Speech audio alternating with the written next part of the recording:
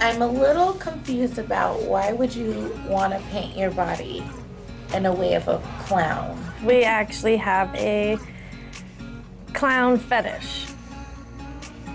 So I'm actually a kink clown. Okay. Yes. Explain what that means. So I get turned on by clowning. I will get really sexually stimulated, even just from body painting. When there's a paintbrush that's like lightly going over your body, you can totally get aroused. You know, you're touching people in sensitive areas. I mean, it sounds interesting. I'm open-minded. Okay. So are you seeing anybody right at the moment? Candy has put it all out on the table, and it's been a night of surprises for Ali. Will she run with it or just run away?